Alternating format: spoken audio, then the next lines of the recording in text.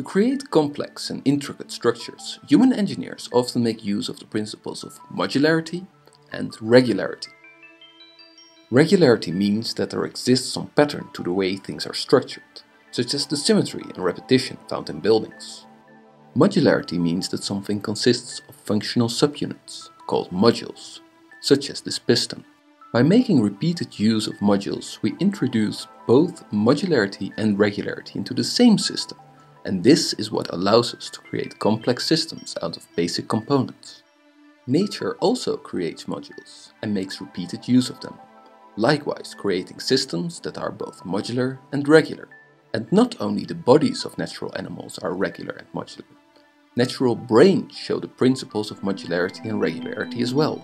For example, the human neocortex can also be divided into different modules that perform different functions, and many of those modules are symmetrically replicated on both sides of the brain. The same is true for the structures inside the brain, which also contain functional subunits that are repeated on both sides. The functioning of the brain is largely determined by the properties of its neurons and how those neurons are connected. In our research, we evolve artificial neural networks, whose functionality is likewise defined by their nodes, or neurons, and the connections between those neurons. When we evolve artificial neural networks to solve problems that are modular and regular, we want these networks to be modular and regular as well. However, despite the advantages of modularity and regularity, networks evolved with traditional evolutionary algorithms are often irregular and entangled, meaning that we have to use some special techniques to encourage modularity and regularity to evolve. Recent research has shown that modularity can be evolved by adding an evolutionary cost for connections. Usually, when evolving artificial neural networks, connections are free. The network can use as many connections as it wants, as long as it solves the problem. Unfortunately, this often leads to highly entangled solutions. However, when networks have to pay some cost for each connection, they will reduce their number of connections, becoming more modular in the process. To encourage regularity, we make use of an indirect encoding, called HyperNeat.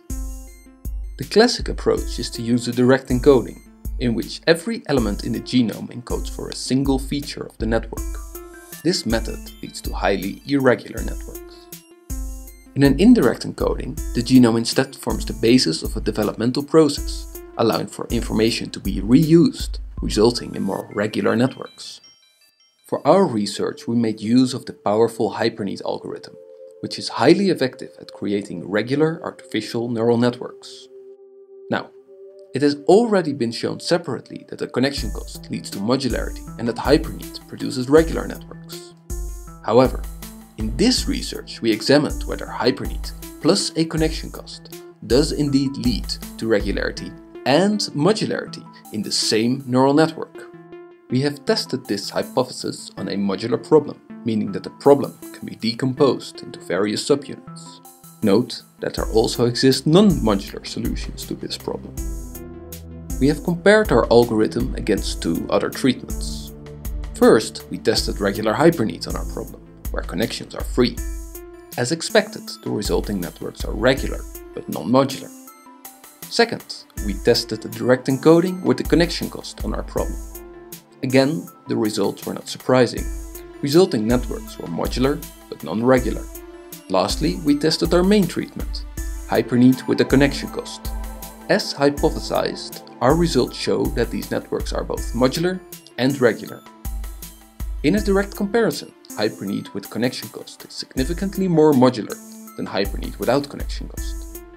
In another direct comparison, HyperNeat with a connection cost is significantly more regular than a direct encoding with connection cost. Lastly, HyperNeat with a connection cost performs significantly better than HyperNeat without a connection cost on our modular problem. With our research, we have shown how to evolve artificial neural networks that are both modular and regular, bringing them closer to the structurally organized brain. And that is likely an important step towards our goal of evolving truly intelligent machines.